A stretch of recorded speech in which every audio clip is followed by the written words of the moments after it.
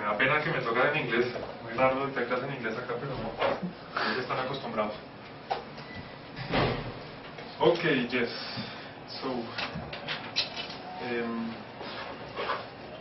pero una pregunta.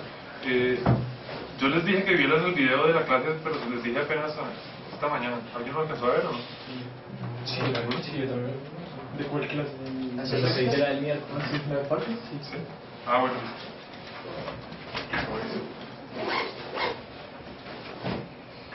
Okay. So, we are going to talk about phases of polytopes.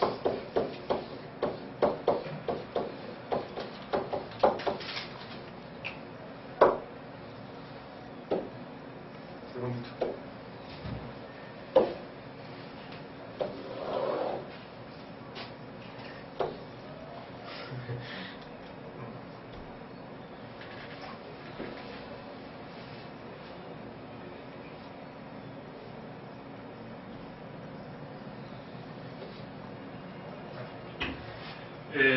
So let's say that we have a polytope P, D,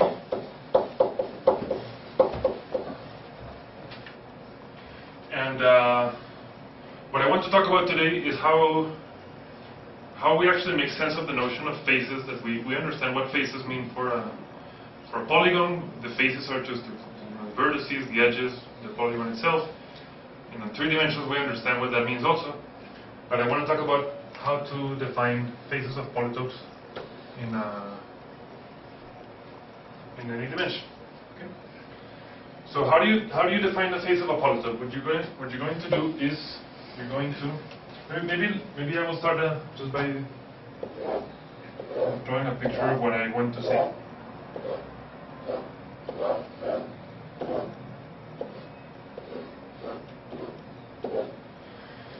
So this is a picture of this room.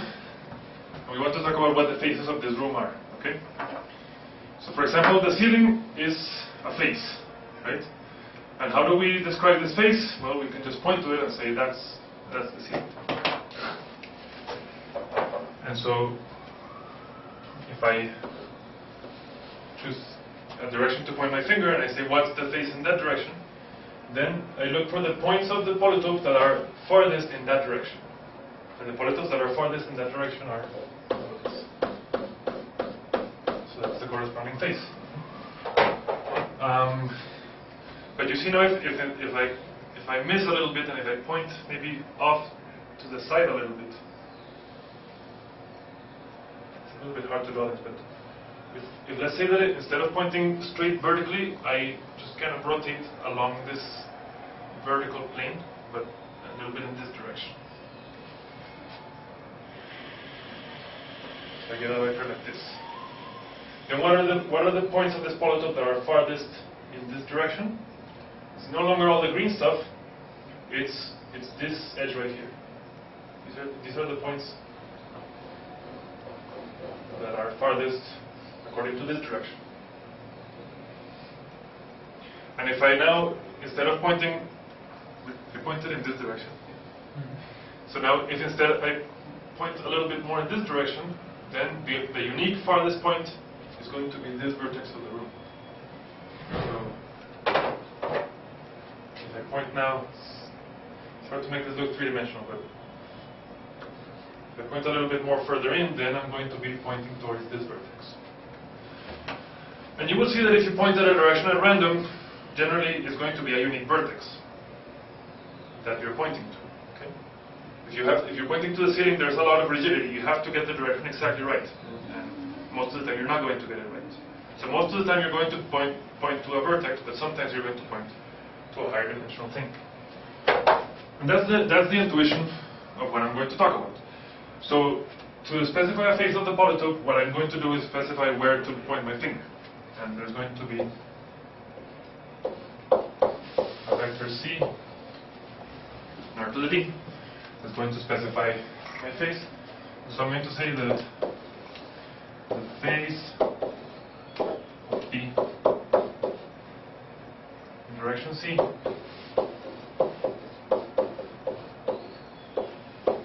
is represented by P sub c is going to be the set of points of the polytope such that they are farthest in that direction. Okay? And if you think about what that means, what we're really saying is that you're taking the dot product with that direction. You ignore everything in all the other directions, so you just care about this direction. So you take the dot product with this vector, and this should be maximum. Okay. A little technical detail that I should point out here is that our polytopes are closed, and because they are closed, then that maximum is actually attained.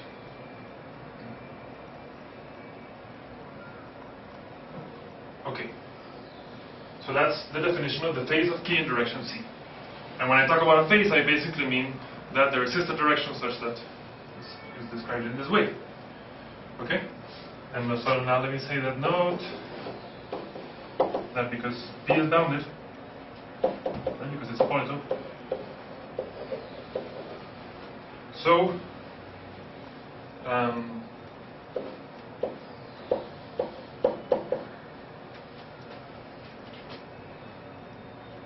let's say that C dot x less than or equal to C0 is the smallest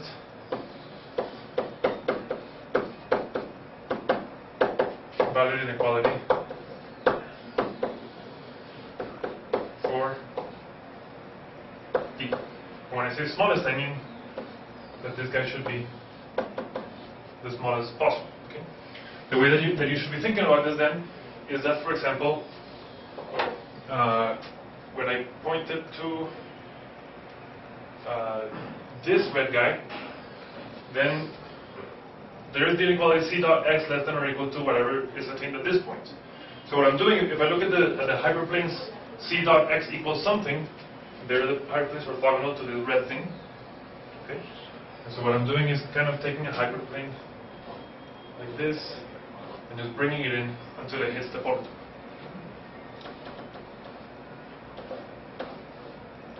So this is the hyperplane C dot x equals C0, and all the polytope satisfies the inequality less than or equal to that. So then, what I want to say is that P sub c I can also write as a set of points in P such that C dot x equals C0. Okay. So good so far? Okay.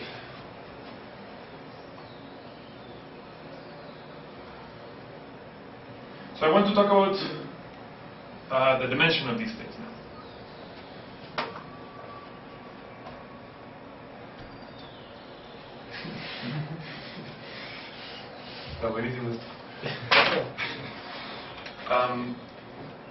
Well, so let me just go back and say, how do we talk about dimension? And that's the next thing that I want to discuss.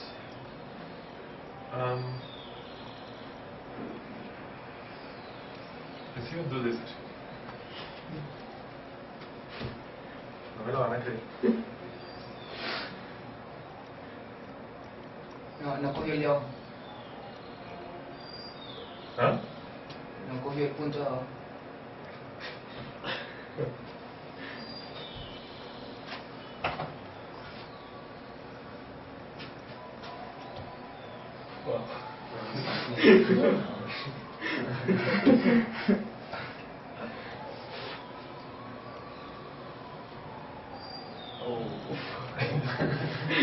Okay.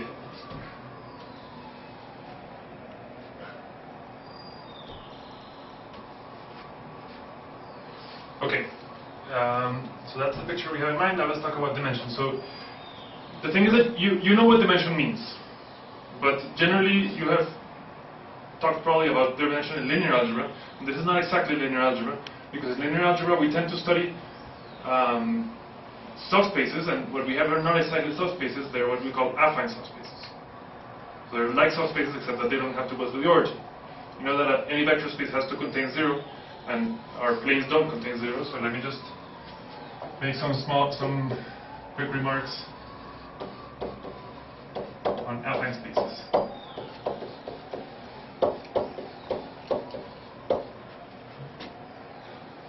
So an affine space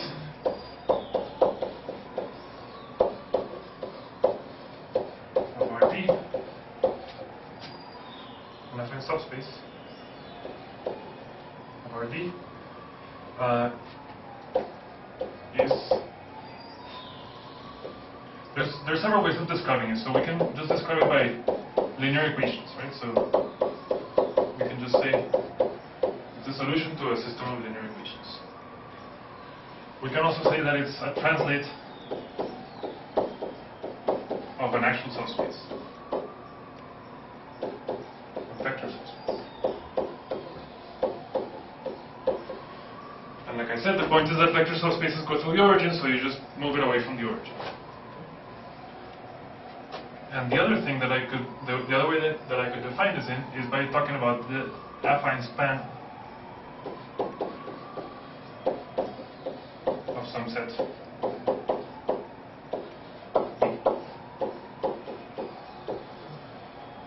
So I'm defining affine subspace, and maybe this is the word that I said a little bit about this, but I want to just make sure this is very clear. So when I talk about the affine span of V, what I want to consider is the linear combinations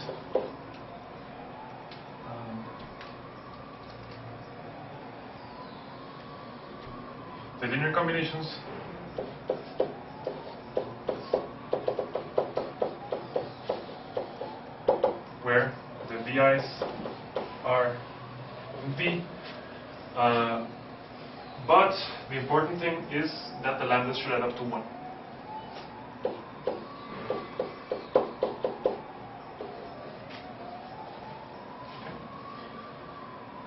And really this, if you think about it a little bit, you see that what this corresponds to is that you have 3 points in R3, then their affine span is just looking at the space, at the affine subspace that goes through those points. That's the affine span, but not just that, right? It continues. The whole plane. Okay? And let me talk about affine independence. So we say that a set, let's say V1 up to Vk, is affinely independent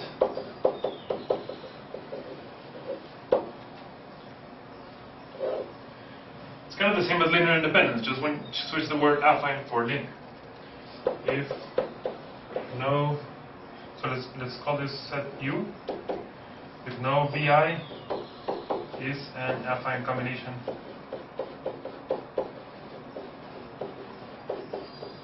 of the other case, U minus Vi. Okay?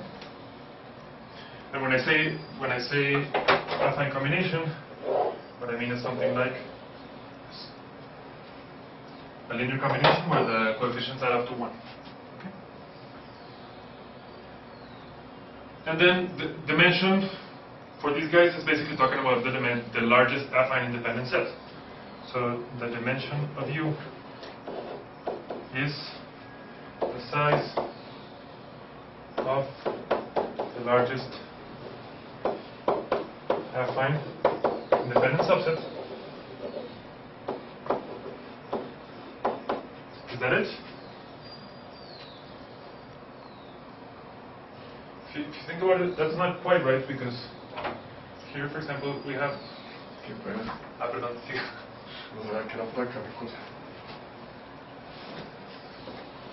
Se ha perdido de mucho, creo. So, for example, here's space of dimension 2, and we have 3 affinely independent points. So really what I should do is take this minus 1. And that's the dimension of an affine space. But of course it's just the same, another way of saying it is just move that affine space to the origin and then you use the usual definition of dimension. This is nothing new, but I want you to get used to these affine combinations. Okay?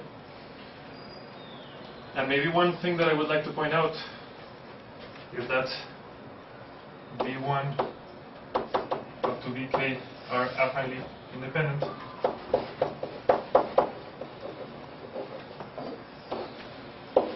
If and only if the vectors where you put a 1 on top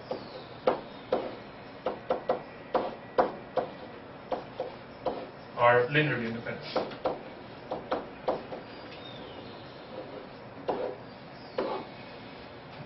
And that just follows from the definition. So it's not that affine independence is a very different concept, but we're going to be using it a lot. So just get used to that. Any questions about it? Okay. So let's talk about dimension then. The dimension of a phase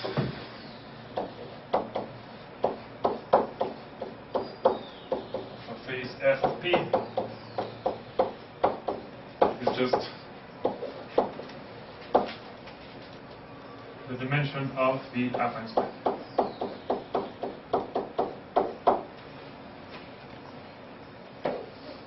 It's what you're used to, okay? And as you know, we have special names for bases of dimension 0. They're called vertices. Bases of dimension 1 are called edges. And I'm going to need your help here, I think. Bases of codimension 1. So these are the faces of dimension 1 less than dimension of the polytope. These were called the facets.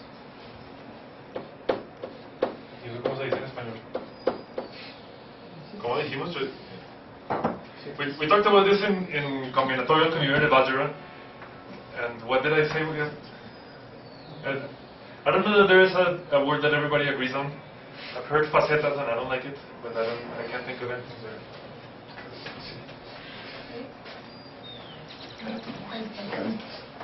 Aquí estoy. Caretas. And then faces of codimension 2 are called ridges. And I don't know if you guys know what that word means in English, but it's kind of, it's actually a pretty descriptive name. It's in a mountain when there's like a mountain comes together and then there's a line along the top of the mountain. Like a level set. So this is the polytope, then this is called a ridge. Is there a word for that in Spanish? I was thinking and I can't think of one. ¿Cresta? Sí. Cresta. Entonces, crestas y caretas. No creo. Anyway, so these are some special faces that we pay more attention to. We like them. Now, let me make another definition that the f vector of a polytope, the polytope P,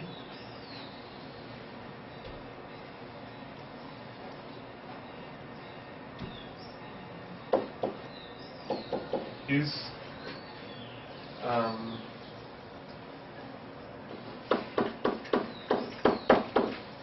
just telling you how many dimensions, how many faces you have in each dimension. Okay? So here, Fi is the number of, we call them I faces. These are the faces of dimension I of. Okay?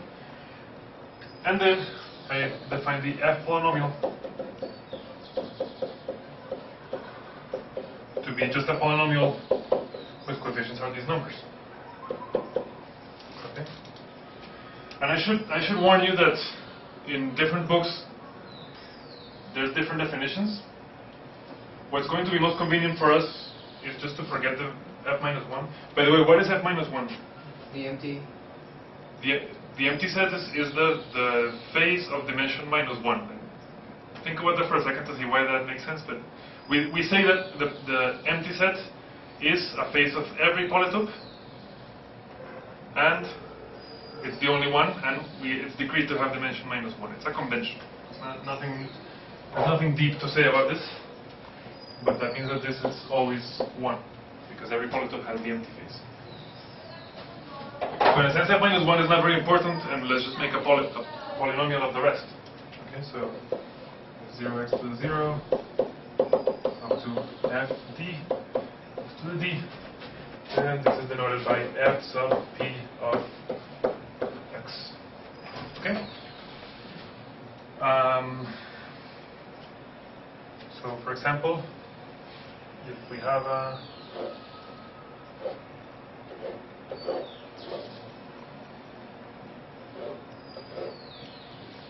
octahedron,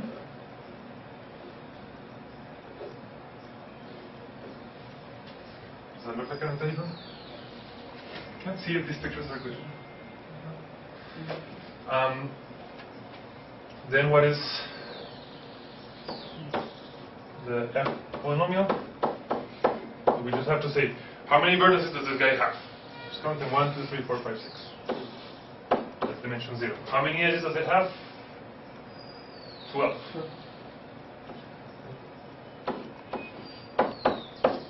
How many two-dimensional faces does it have? 8. How many three-dimensional faces? That's another thing that's important to notice, is that the polytope is a face of itself, and it's the only face of full dimension. So in a sense, this is always 1 also, but so that's the polynomial. Okay. Just keeps track of how many faces we have in each dimension. But again, I actually want to give you a serious warning sign here. Warning sign. And other authors use different conventions, and that includes Ziegler actually. So the book that we're following defines this a little bit differently by just changing the order of the coefficients. So for Ziegler, the f polynomial of this would be 1 plus 8x plus 12x squared plus 6x cubed. It's nothing very important, but I think this is more intuitive and it's more useful for our purposes. We have slightly different conventions.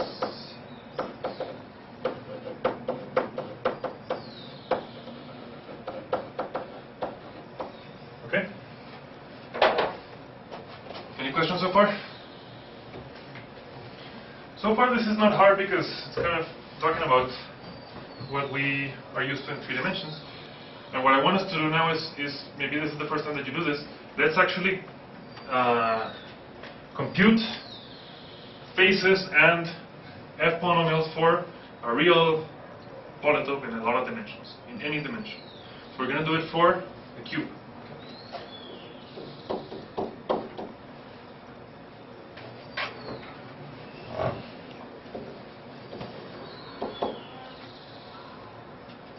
So this we said is the convex hull of all vectors of the form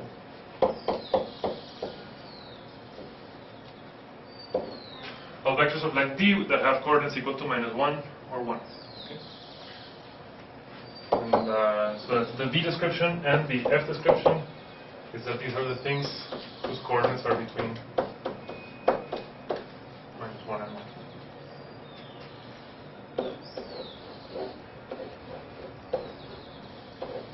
So this is C3.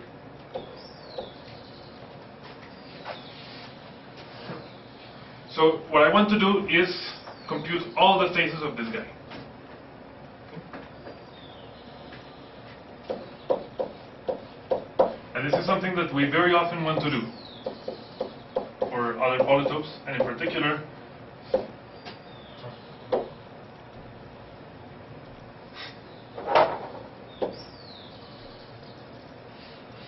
se pasa por usar Windows.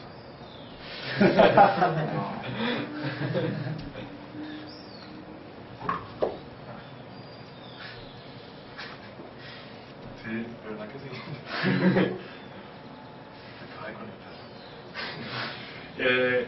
So I was saying, go compute all the faces.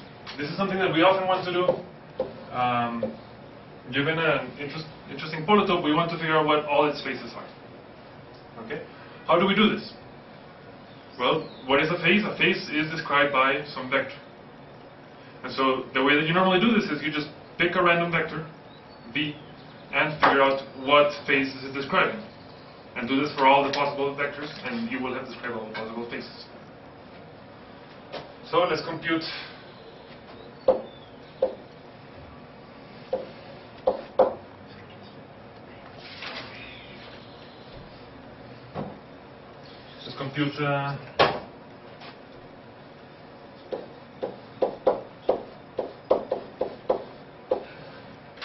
let's fix a vector B, and we compute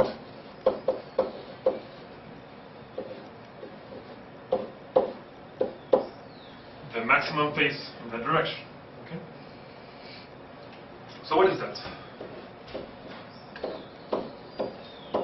This is given by the points in my cube. Okay. And I can just use this expression and say these are the points in the interval minus 1 to the 1 to the dth power, such that v1x1 plus vd xd is maximum. Okay. So what do you need to know about v to answer this question? This is how it goes.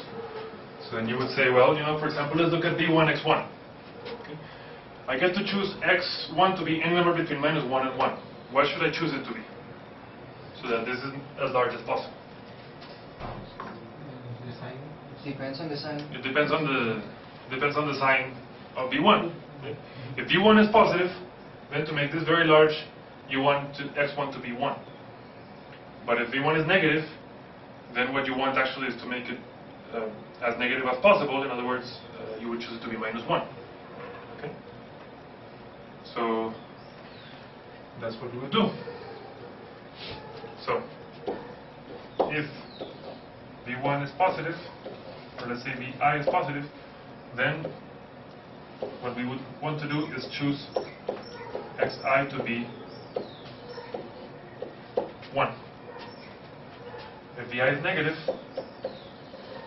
then we would choose xi to be minus 1, so that we get minus vi. And I should say here I would choose xi equals 1. Here I would choose xi equals minus 1.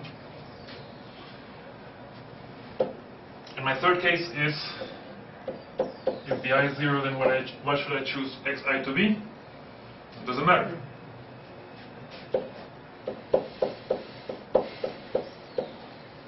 Any xi. Okay.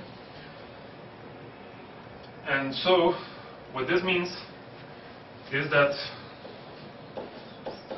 I'm going to say that v looks like some positive number,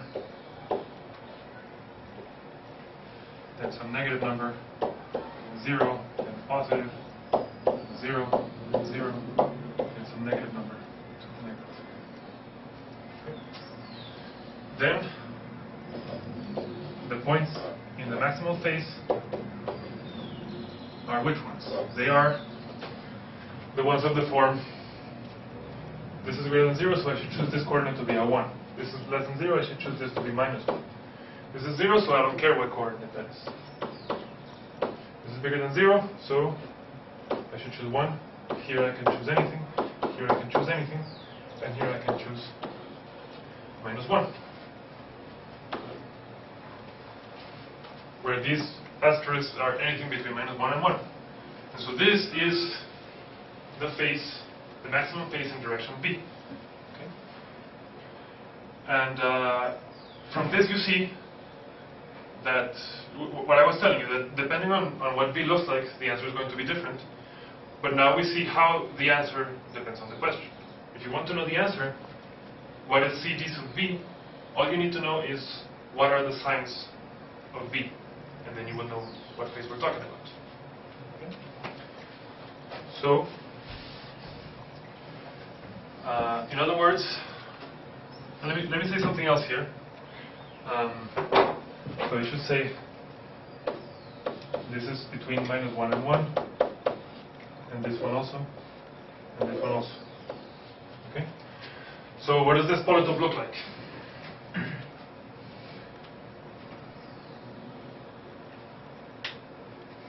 cube Name the be polytope. I'm sorry? A cube be 3 dimensions? It's a three-dimensional cube that happens to live in 7 dimensions, but it's really three-dimensional, right? The first coordinate is fixed, the second coordinate is fixed, all the other coordinates are fixed, and the 3 coordinates that are actually changing, they just vary like a three-dimensional cube. You just get to choose each one to be between -1 and 1. So this is exactly isomorphic to the three-dimensional cube. Okay. So this is something useful to know, that the faces of a cube are all cubes. And that kind of matches our intuition. The faces of a three-dimensional cube are either the cube, a square, a segment, or a vertex. And that's true in any dimension.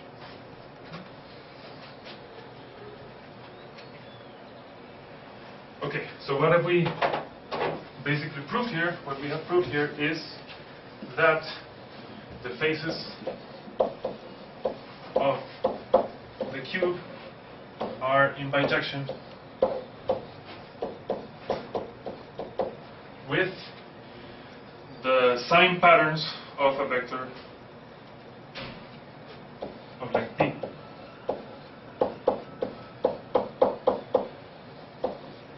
In other words, for each coordinate you just choose if it's positive, negative, or 0. Okay.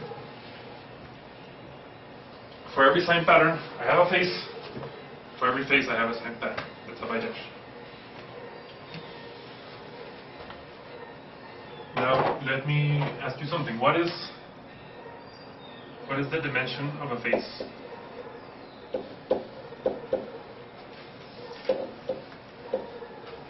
In terms of the sign pattern. The number of zeros, right? It's the number of variables that you have freedom. The number of zeros. Okay? This is a statement that I think is intuitively clear. In the example we see it. It would require a proof, right? You actually have to say what does dimension mean, affinely independent, blah blah blah. You would prove it, but it's not difficult. You can do it. So the dimension of a face is equal to the number of zeros. So that means that what is the number of k-dimensional faces of the cube?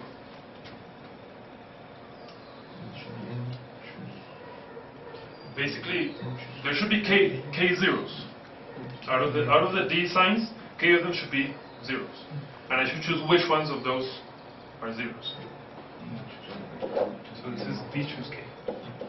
And this basically says choose the positions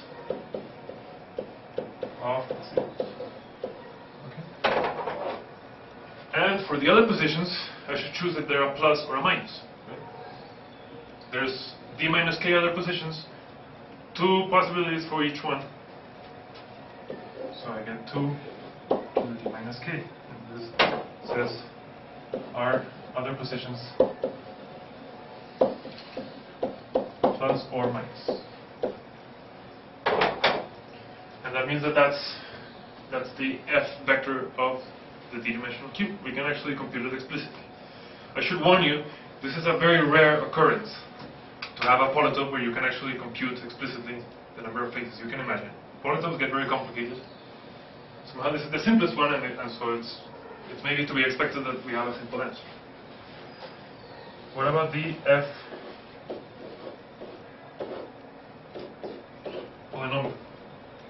The f polynomial is the sum of fk x to the k, k from 0 to d,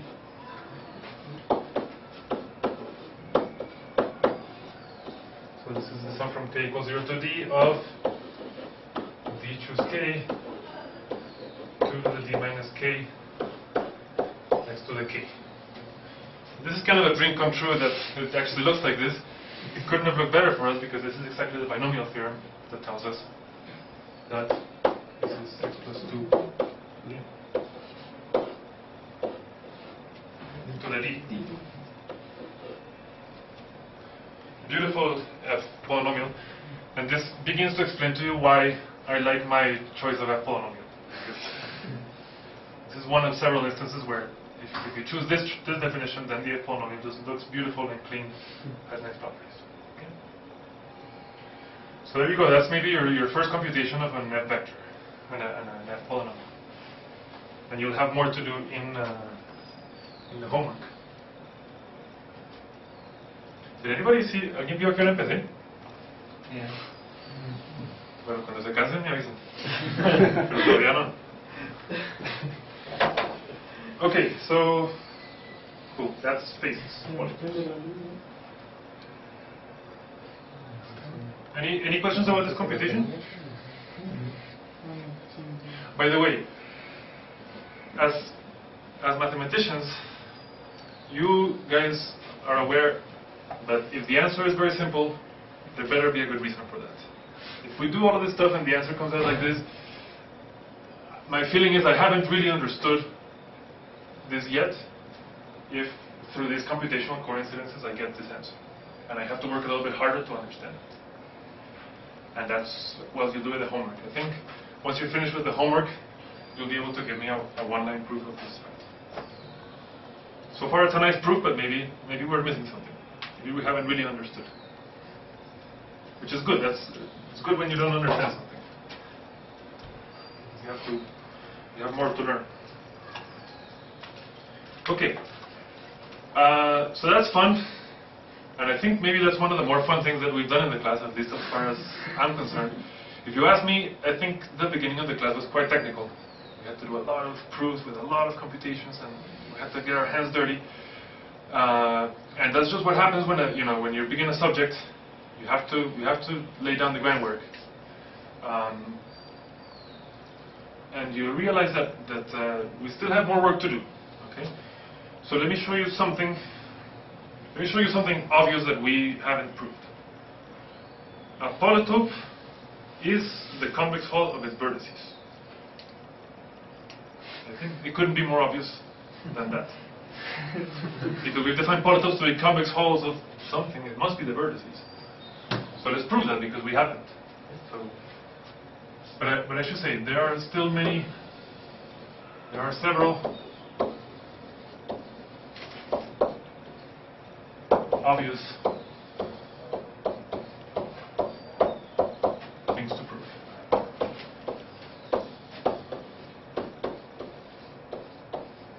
And here's one proposition. If P is a polytope,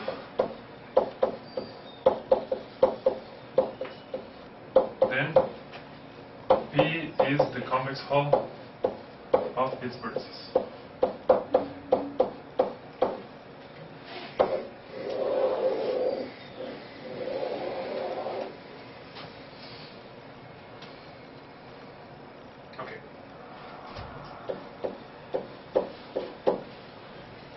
Let's try to prove this. Okay. And I actually saw some of you begin to do this argument already in the homework, and we're going to do something similar. We know that P is a polytope, and so it's a convex hull of something, and we would like to show that that something is the set of vertices. But by now you realize that actually there are several ways of expressing a polytope as a convex hull of things. Right? Because if you take a convex hull of things and then you add vertices that are inside that convex hull, then you're not doing anything to the product. Okay? And so the first thing that we should do is we should take this set D and throw out everything that's unnecessary. How do we know if something is unnecessary? Well, you're unnecessary if you can be expressed in terms of the other ones. So, if V is such that V is in the convex hull of the other ones, then I don't need it.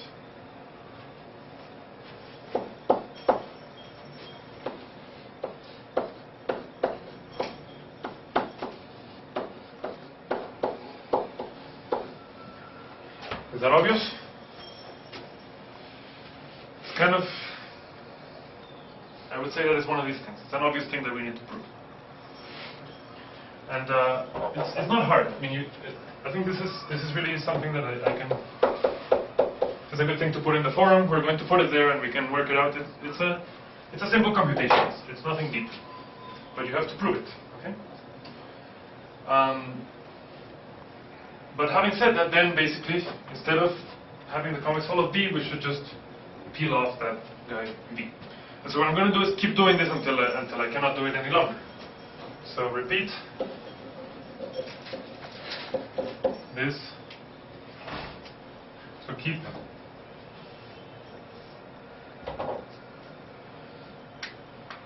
eliminating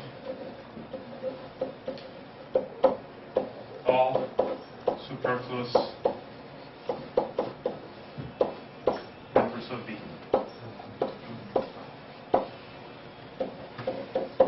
until you cannot do it anymore, until it's no longer possible.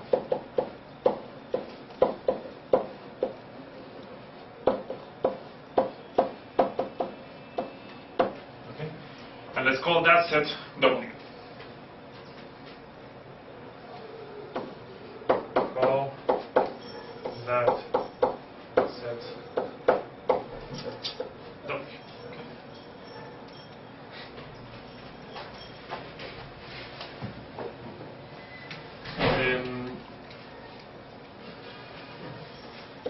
So of course what I want to show is that W is the set of vertices.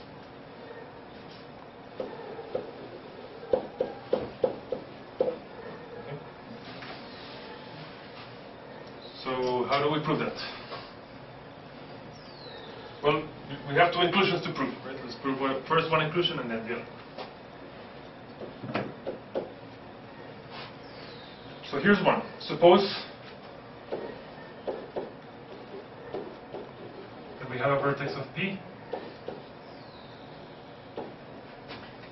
and assume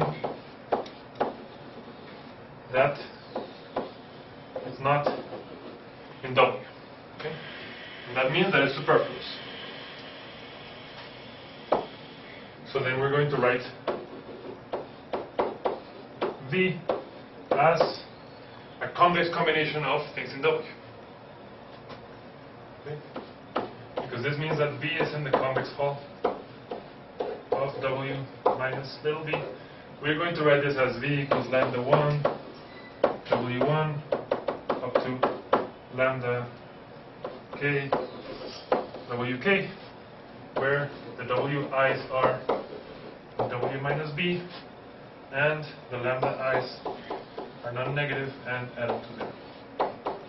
To 1. I'm sorry.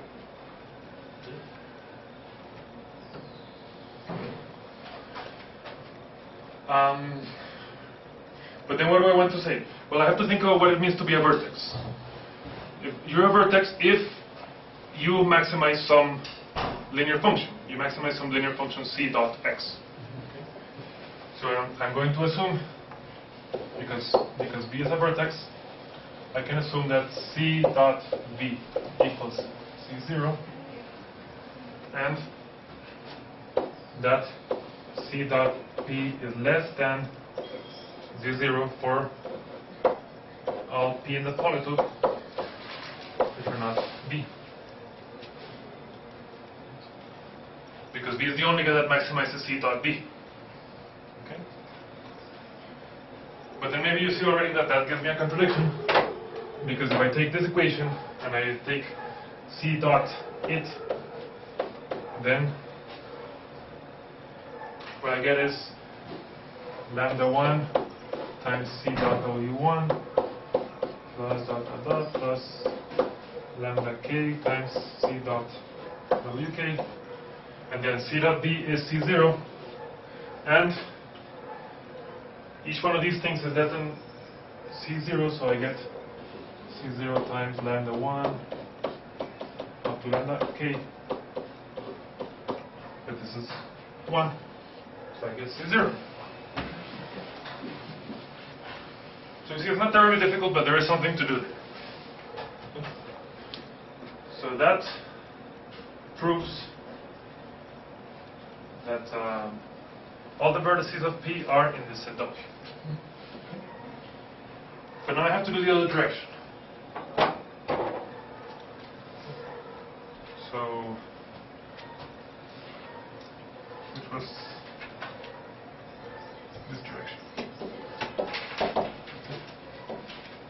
So let's take some point in W. Okay? And that means that W is not in the convex hull of capital W minus little w. Okay? And I'm going to keep writing the set, so let me give it a name. I'm going to call this W prime. Okay? And then I'm going to say the following thing. I'm going to say W is not in the convex hull of W prime. So what does that mean? It means that you cannot write it as a convex combination. In other words, there does not exist a vector t, which is the vector of combination, which is greater than or equal to 0, such that W is a linear combination of W prime specified by t. But this is a convex combination, so I need t to be greater than or equal to 0, and I need the t's to add up to 1, which I can write as 1 equals the dot product of the vector of all ones and t. Okay? That's what it means.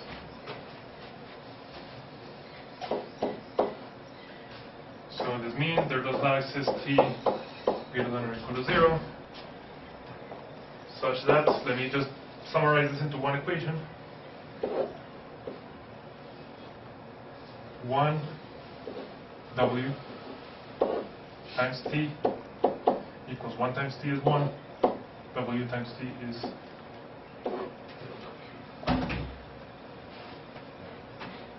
okay. Right. W prime. Thank you. Okay. And to be a little bit more suggestive, let me erase this greater than or equal to 0.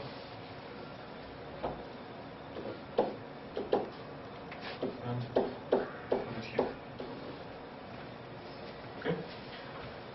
And now if you think about this, what I have here is I'm saying there does not exist a t which satisfies a linear system of equations and is non-negative. Okay. And I guess you all watched the lecture on Farcas lemma today. And you remember that Farcas lemma exactly tells you how to deal with this situation. When is it true that a system of linear equations does not have a non-negative solution? What Farcas lemma tells you, so here we have to use, do you remember which number? Farcas 1. Is it 1? I think 3. Anybody think 4? Farcas 2. That's what I wrote here anyway. I hope that's true. Let me just look. Farcas 2. Yeah. Farcas 2. Farcas 2 tells you that if this system does not have a solution, then you have a very obvious certificate for that, which is that you have a way of taking a linear combination of the equations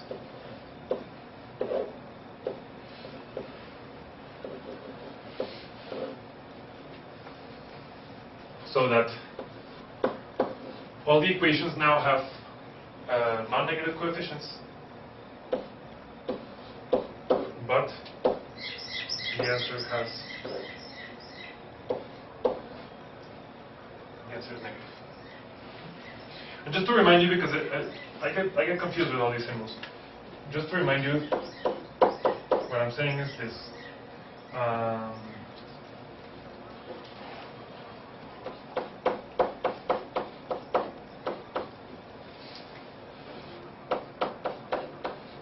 You're wondering if this system of equations has a non-negative solution.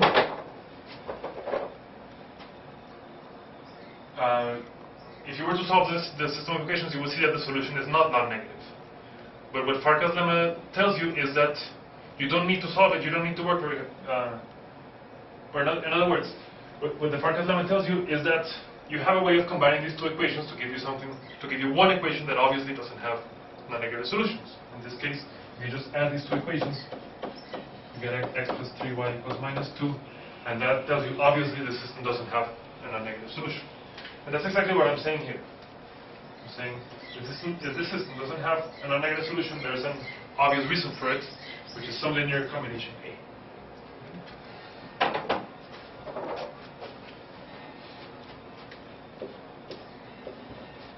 ¿Quieren que prendamos la luz? ¿Les da sueño o está bien? Veamos. Atrás. Mejor, ¿no? Sí. Okay. Now, if you see actually from the shape, I'm multiplying this A by this thing. Here. I'm multiplying this A by something that has shape 1 and something. So I'm going to take this A and write it as first. The first coefficient I'm going to call beta, and then the other coefficients I'm going to call minus b.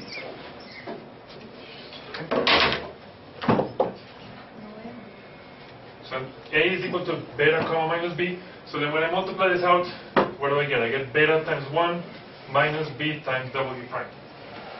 So beta times 1 minus b times w prime greater than or equal to 0. And beta times 1 minus b times w is less than 0.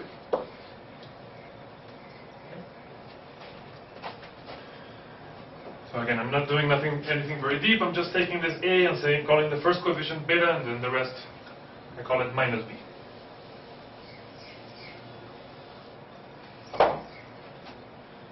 And then